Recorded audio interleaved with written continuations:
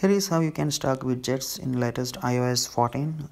Click and hold the home screen and click top right plus icon and select the widget you need. Now I'm selecting the news widget.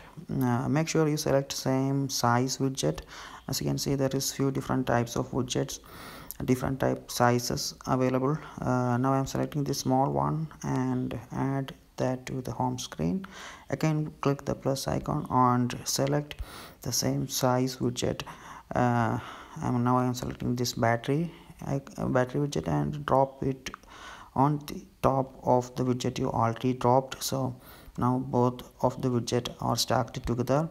You can click and hold the widget and now you can see there is edit stack. You can move around and select smart rotate. It will use the machine learning on your screen, on your smartphone, and depending upon the time it will show the correct widget for you.